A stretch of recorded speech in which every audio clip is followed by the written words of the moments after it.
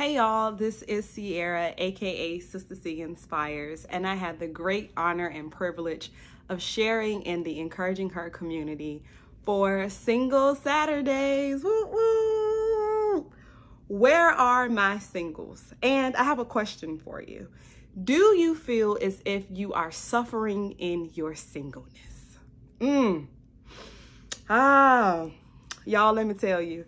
I have been reading Job, and God just kind of gave me a quick word, and I just want to share that with you guys. So a little bit about Job. So Job, as we know, was a blameless man of complete integrity, and God gave him 2 tests.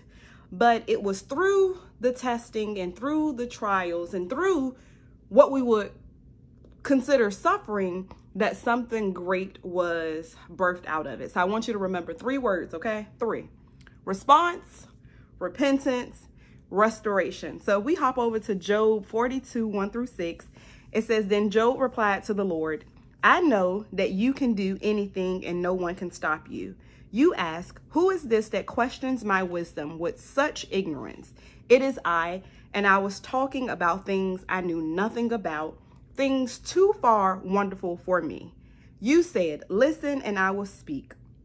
I have some questions for you and you must answer them. I had only heard about you before, but now I have seen you with my own eyes.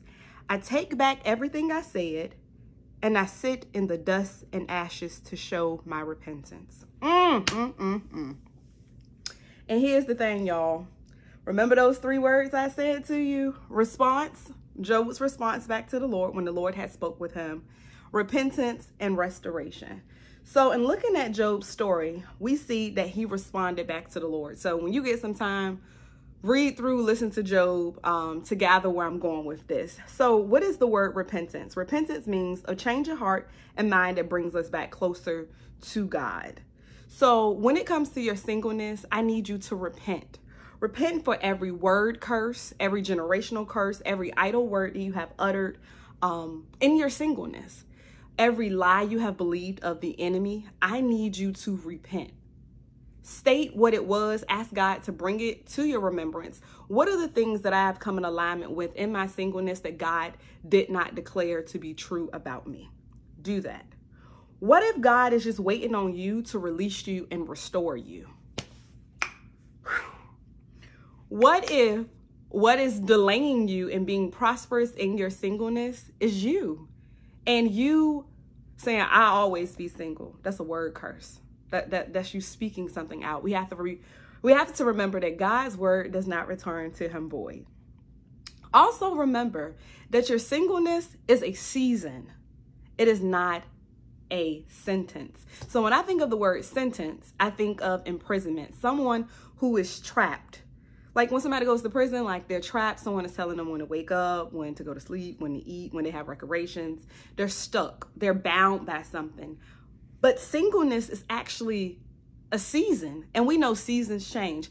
God gives us 4 seasons a year, no matter what the weather looks like outside. Because sometimes it can be a little tricky. Like, okay, it's 65 in December or February. Or, you know, it's like the weather can change. But we have known the seasons to always be 4. There are no new created seasons. I want you to also remember that. And similar to with Job and his 3 friends and the wise young man, remember to trust God's wisdom when you encounter suffering rather than trying to figure out the reason. We have to be sure that we do not try to simplify God or try to accuse God as Job's friends and Job did in that. We need to learn to look at our suffering in our singleness, which singleness is not suffering, with compassion and allow God to be God.